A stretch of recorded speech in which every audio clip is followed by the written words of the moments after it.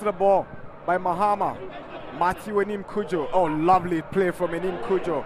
End product looking for Jonah Attuquaye. He goes past the goalkeeper, settling the opener.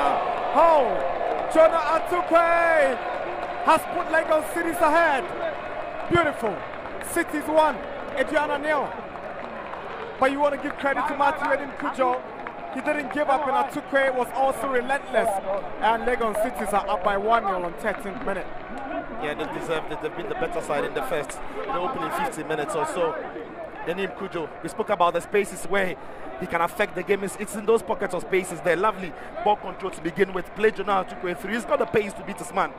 Didn't really do too much to think so much. All he had to do was to get to the ball and think it over the goalkeeper who was in no man's land.